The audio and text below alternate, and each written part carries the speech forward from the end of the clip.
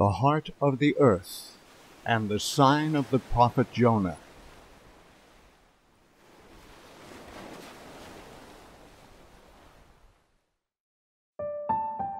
The Redeemer of mankind foretold his death in words that have both intrigued and confused people ever since. An evil and adulterous generation seeks after a sign, and no sign will be given to it except the sign of the prophet Jonah. For as Jonah was 3 days and 3 nights in the belly of the great fish, so will the Son of Man be 3 days and 3 nights in the heart of the earth. Over time, differing interpretations concerning the meaning of the sign of Jonah have been offered. It has been suggested that time period is one of the following. 1. From the crucifixion Friday morning to the resurrection on Sunday morning. 2. Wednesday night to Saturday night. 3. Burial time in the grave alone, Friday night to Sunday morning. Each of these interpretations is based on faulty premises. There is a false assumption the Israelites used the pagan Julian calendar, which is not true.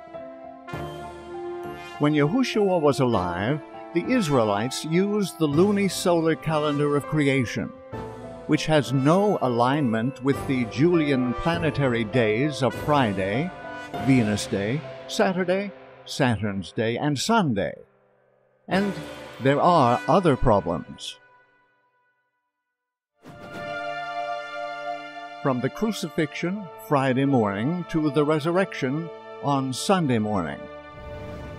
Many believe the sign refers to the time period from the crucifixion to the resurrection. This is incorrect, for the Savior was crucified mid-morning at the time of the morning sacrifice on Abib 14. Parts of 3 days are spanned, but only 2 nights.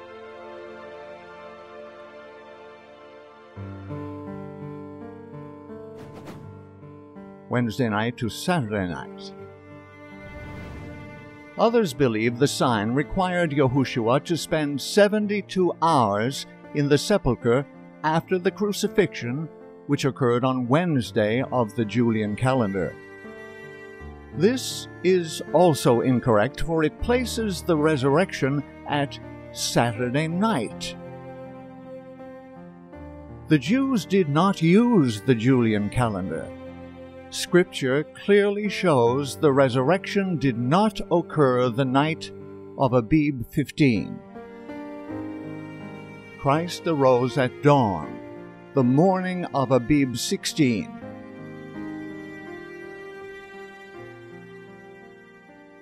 In the end of the Sabbath, as it began to dawn toward the first day of the week, came Mary Magdalene and the other Mary to see the sepulchre.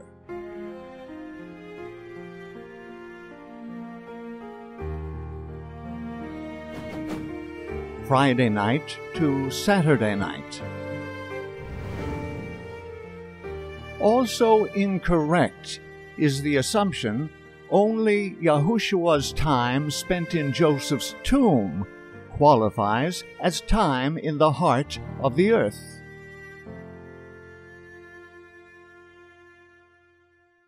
Lazarus had just risen from death in a tomb after 4 days, and the Pharisees who wanted a sign were very aware of it.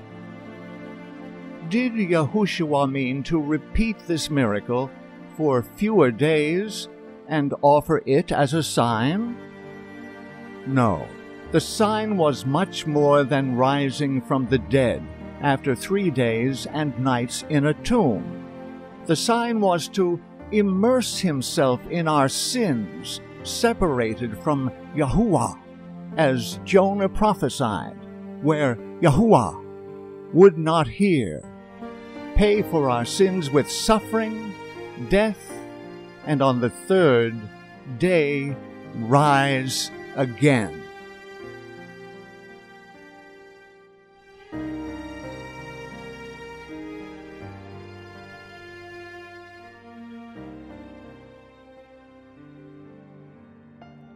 Three points, understood clearly, reveal the true meaning of the sign of the prophet Jonah.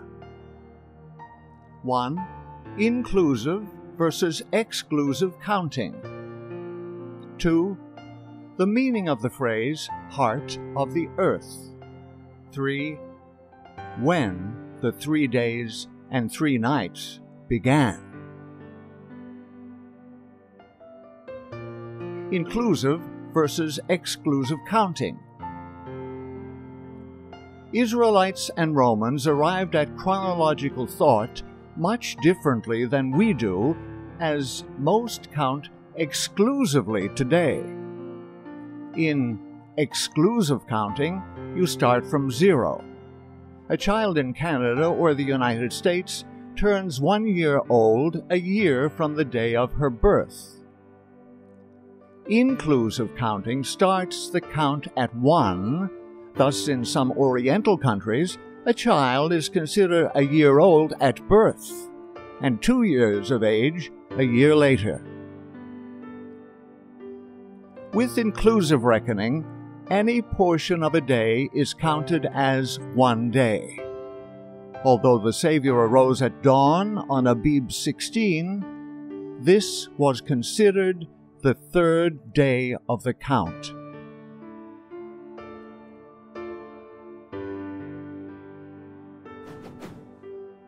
Heart of the earth. The heart of the earth, too, has a much broader application than only the time Yehoshua's dead body spent in the tomb itself. Scripture refers to earth variously as the human race or the human heart. In his parable of the sower, Yehoshuah stated, "The seed was the word that was sown in their hearts." Scripture is also clear concerning the heart of man. The heart is deceitful above all things and desperately wicked. Who can know it?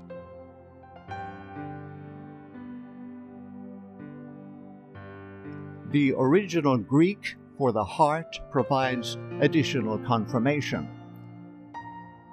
Cardia, the heart, that is, figuratively, the thoughts or feelings, mind. Thus, the heart of the earth refers to far more than a simple physical burial in the earth. It also refers to being under the condemnation of sin. Yehoshuah was sinless. He had to be, or he could not have been our Redeemer. As the Redeemer, he voluntarily assumed the consequences for our sins. This was the mystery of grace that allowed a just Creator to offer justification and redemption to the repentant sinner. Yehoshuah accepted our sins in which he had no part, so he could offer us his righteousness in which we had no part. Now all things are of Yahuwah, who has reconciled us to himself through Yehoshuah, the Anointed, and has given us the ministry of reconciliation, that is, that Yahuwah was in Yehoshuah reconciling the world to himself, not imputing their trespasses to them, and has committed to us the word of reconciliation. For he made him who knew no sin to be sin for us, that we might become the righteousness of Yah in him.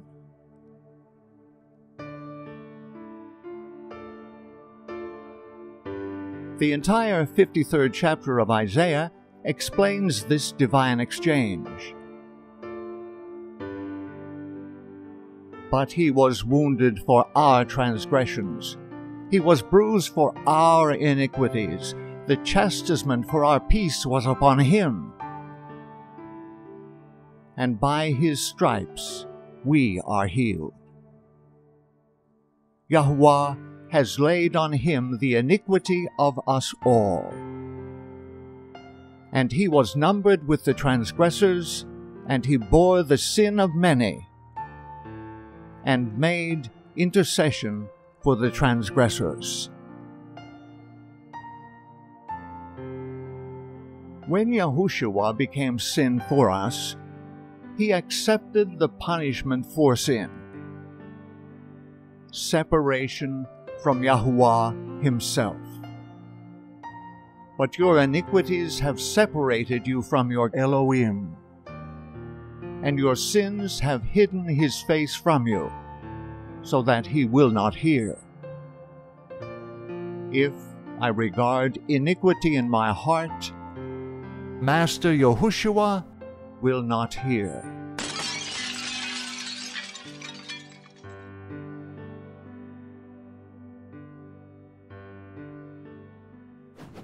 When did the count begin? Sin's punishment endured by Yehoshuah means he suffered eternal separation from the Creator of all. This suffering culminated in his death. Shortly thereafter, a Roman spear brought forth twin streams of blood and water from his still corpse. However, the Redeemer's suffering did not begin with the first nail to puncture the skin or the first stripe from a Roman scourge. This is key to understanding the sign of the prophet Jonah. Yehoshua's suffering began as he fell under the divine condemnation for sin in the Garden of Gethsemane. In the Garden of Gethsemane, Christ suffered in man's stead, and the human nature of the Son of Yah staggered under the terrible horror of the guilt of sin, until from his pale and quivering lips was forced the agonizing cry, "Oh, my Father, if it be possible, let this cup pass from me. But if there is no other way by which the salvation of fallen man may be accomplished, then not as I will, but as thou wilt." Human nature would then and there have died under the horror of the sense of sin, had not an angel from heaven strengthened him to bear the agony. Yehoshuah was the Lamb of Yah that takes away the sins of the world. He was crucified on Abib 14, the Passover, so that the justice of Yah would pass over repentant sinners, just as the angel of death passed over the Israelites in Egypt. However, his suffering began in the Garden of Gethsemane, after the Last Supper, on the evening of Abib 13. The power that inflicted retributive justice upon man's substitute and surety was the power that sustained and upheld the suffering one under the tremendous weight of wrath that would have fallen upon a sinful world. Christ was suffering the death that was pronounced upon the transgressors of Yahuwah's law. It is a fearful thing for the unrepenting sinner to fall into the hands of the living Yahuwah. But never was this proved to so great an extent as in the agony of Christ, the Son of the infinite Yah, when he bore the wrath of Yahuwah for a sinful world. It was in consequence of sin, the transgression of Yah's law, that the Garden of Gethsemane has become preeminently the place of suffering to a sinful world. No sorrow, no agony can measure with that which was endured by the Son of Yah.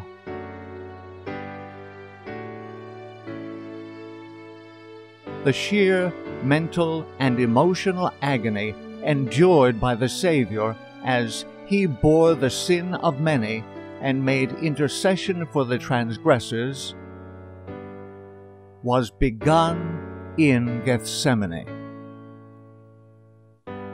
Scripture records the horrifying result. Then his sweat became like great drops of blood falling down to the ground. Before his arrest, Yehoshuah began to bear divine wrath for sin on the night previous to his actual crucifixion. Yehoshuah's agonizing second death is spoken to as 3 days of spiritual torture in 12 passages from Scripture, beginning in Gethsemane. Matthew 16:21, Matthew 17:22-23, Matthew 20:18-19, Mark 8:31, Mark 9:31, Mark 10:34, Luke 9:22, Luke 18:31-33, Luke 24:7, Luke 24:25-27, Luke 24:45 and 46, Acts 10:39. From that time, Yehoshuah began to show to his disciples that he must go to Jerusalem and suffer many things from the elders and chief priests and scribes, and be killed, and be raised the 3rd day. And he opened their understanding, that they might comprehend the Scriptures. Then he said to them, Thus it is written, and thus it was necessary for the Christ to suffer and to rise from the dead the 3rd day.